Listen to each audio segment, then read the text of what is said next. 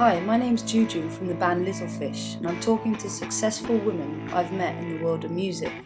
Today, I'm talking to Swan and Carina, who both have successful careers as artists and who also happen to rock.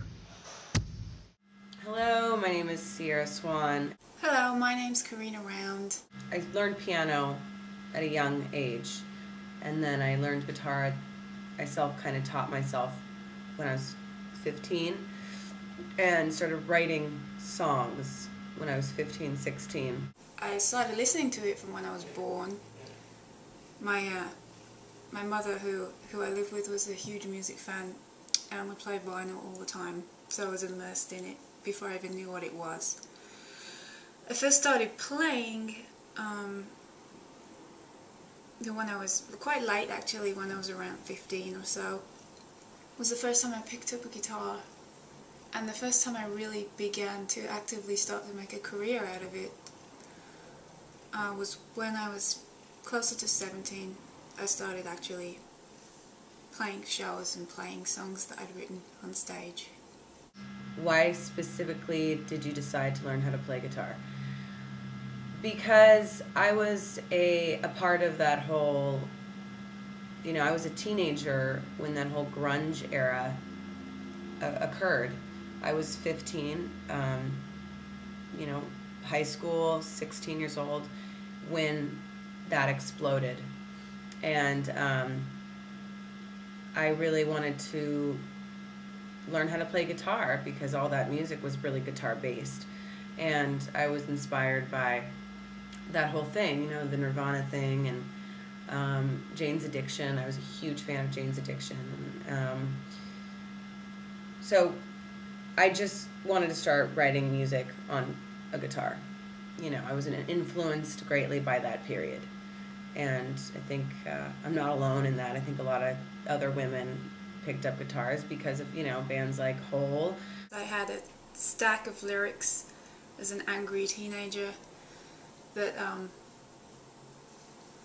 I thought I wanted to make songs out of, and so I would get together with various people that I knew could play an instrument so that I could write songs with them to have a platform to put my lyrics to. And for the most part, I just ended up being really frustrated and dissatisfied with the music that they wrote, so I decided to pick up the guitar myself and learn how to play it. I started writing my own music pretty soon. I never wanted to learn a song and start playing it, and I just wanted to write my own music and my own song. Did you start music by playing other people's music? No. When you started your career, was there anything that you found particularly difficult to overcome, which would be specific to a female band singer? Yeah, for sure.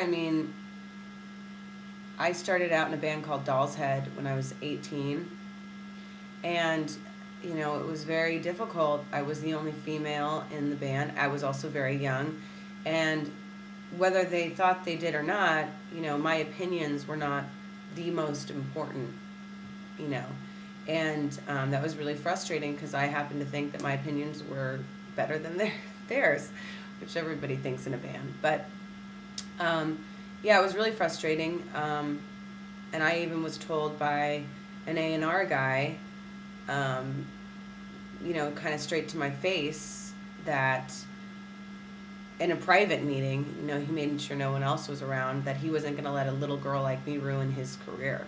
There was something about it that was it wasn't just ageism, there was some sexism going on there too. The only thing that I found really annoying is when people refer to me as a female singer. Like, why not just a singer? For instance, I would get people saying, "You're my favorite female singer," which of course is a very flattering and wonderful thing to hear. But I always wondered why you wouldn't go up to someone and say, "You're my favorite male singer." Do you think the public react differently to a female-fronted rock band than to a male-fronted rock band? I don't know. Well, yeah, of course. They immediately will look. Immediately, a female-fronted rock band is going to be judged a little bit harshly. And there's also just this kind of secret code amongst, I feel, radio programmers and record companies that they will only play a certain amount of female-fronted bands, and they'll only sign a certain amount of female-fronted artists or singers or bands. And I'm not sure what that's all about. It's just the way it is. So yeah, one, they love to compare female-fronted bands with other female-fronted bands and get really harsh, and they almost want to they get really catty about female fronted rock singers. They want to compare and contrast and really put women against each other, and it's really lame, and I just don't understand why that's something that happens. Yes, for sure, public does react differently. They're a little bit more judgmental, and they compare more instead of just letting it be what it is and accept it for what it is. And I wish that would stop, but it hasn't. I certainly know more men that would sit in their bedrooms as kids playing guitar because they're wanting to be in a band than I do women that did that. And I do know a few, but certainly as a ratio thing, there's definitely more men that I think it appeals to men more to be in a band, I guess. Like, as I know more women that grew up wanting to dress up in their mom's shoes and be a nurse or be a princess and ended up as a stylist or something else. I don't know, maybe it's a ratio thing, like more men become truck drivers because it appeals to them more. We definitely live in a world where different things appeal to men and women. Where I was brought up, it just really didn't feel like an option for anyone, let alone a woman. Well, of course, there's a lack of it. I think that, once again, like I said before, society enjoys, they only allow a certain amount of females to be heard.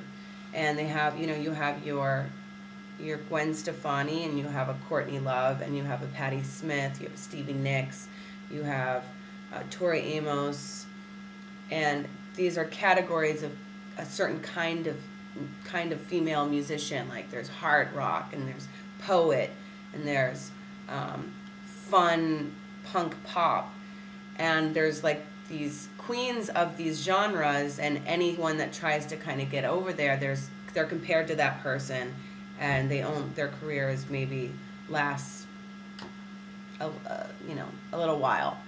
But it seems to me that people don't understand that, it's simply people get influenced by other musicians, and they're not trying to be like that musician. They're just doing their version of their inspirations.